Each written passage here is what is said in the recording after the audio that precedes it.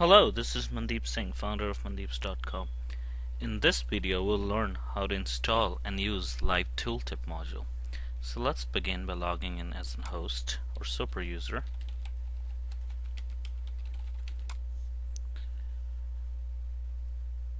Once we're logged in, we'll go to the host module definitions. Say install a new module. We'll browse for our installation files.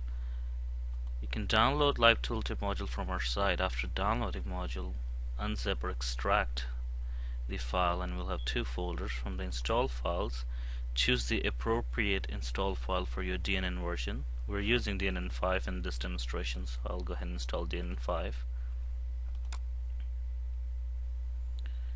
Just continue through clicking next.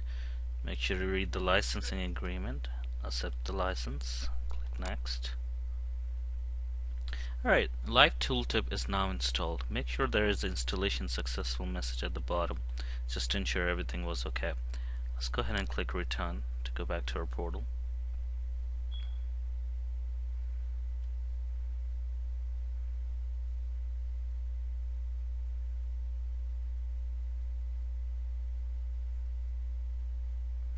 Alright, now that was it. That's how easy it is to install Live Tooltip module, just like any other standard DNN module. So let's go ahead and set up Live Tooltip. We have a page here called Live Tooltip demo, in which I have some dummy text. Let's go ahead and add an instance of Live Tooltip module to the page. Now when you first add Live Tooltip module to the page, you will be asked to select the edition you would like to use. If you're not sure which edition to use, go ahead and click on Help Me Choose link, and you can compare the editions. For purpose of this demonstration, I'll just choose Standard. And then if you've already purchased the module at that time, or if you would like to purchase it, you can go to Activate. Or if you're just evaluating the module, you can continue with the trial. Okay, so we have the Live Tooltip module installed and placed on the page. Let's go ahead and set up our first tooltip. Let's go to Manage Tooltips. And we will say, let's just say first tooltip. The name of our tooltip is first tooltip. I'm going to go ahead and add that, and there we have our first tooltip already on the system. So let's go ahead and give some content to this tooltip. We'll say we just added our first tooltip to DNN portal using the Live Tooltip module. Alright, let's go ahead and update that, and let's go back to the page. So we have our first tooltip called first tooltip, and now let's go ahead and attach that tooltip to one of the text here. So let's take this as our target. Go ahead and edit the content there, and boy, I can't locate it right here. So if you want to attach the tooltip here, you simply select this part and just click on the link manager. Just give it a link like this, Live Tooltip, and the name of your tooltip. So first tooltip. Let's go ahead and click OK. Let's go ahead and hit save. There we go. We just added our first tooltip to DNN portal using the Live Tooltip module. So that was very easy and simple to do. Alright, let's go ahead back to Manage Tooltips. In our first tooltip that we added, I'm going to go ahead and give it a title as well called First Tooltip. And in the Behavior tab, I'm going to say also show a close button and do not auto close. So do not close on mouse out, just close using the close button. So let's see what that does.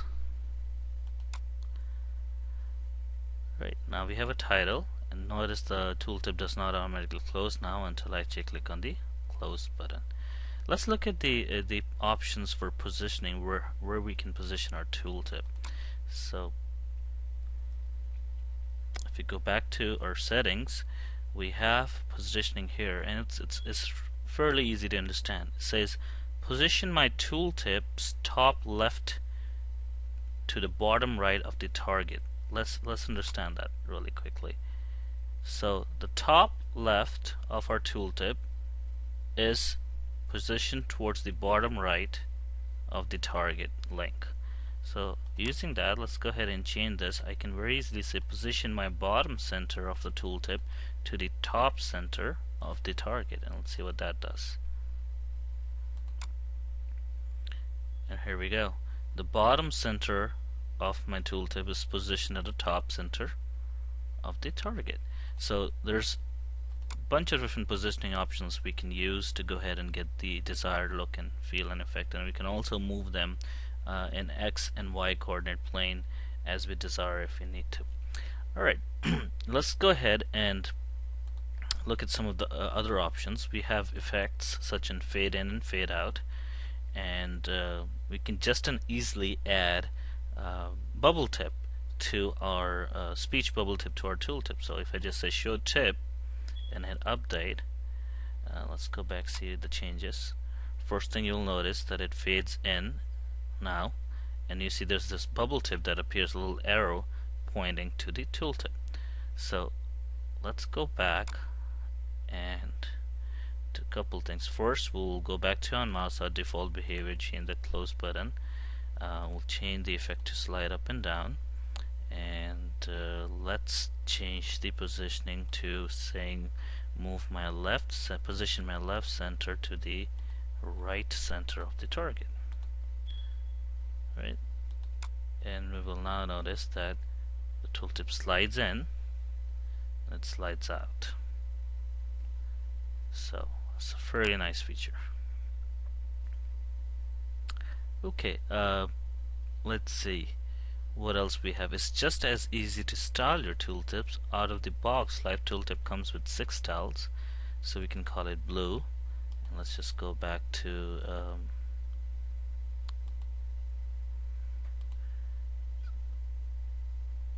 some of the default styles here, just change them.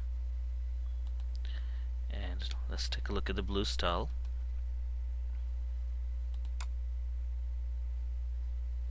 There we go. Now the tooltip is blue.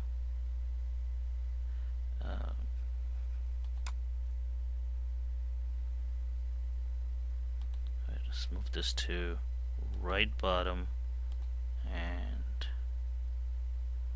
left top. And let's change this to a dark theme.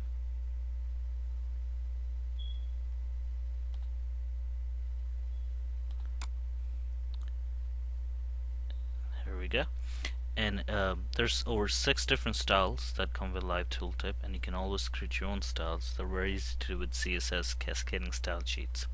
Alright, let's look at one of the most advanced or the most interesting feature of Live Tooltip.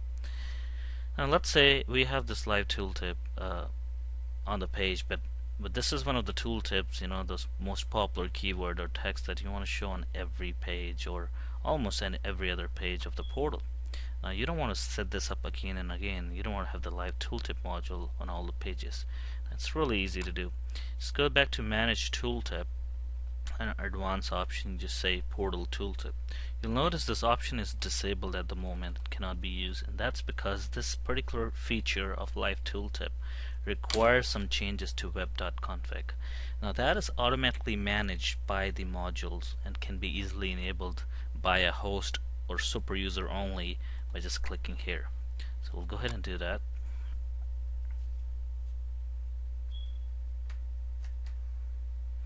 And then we'll go ahead and enable Portal Tooltip. Cancel out. Now everything here would just work as it was working before, no changes. But what we can do now is we can go here and through Edit Content, go ahead and assign our tooltip any page using the same syntax.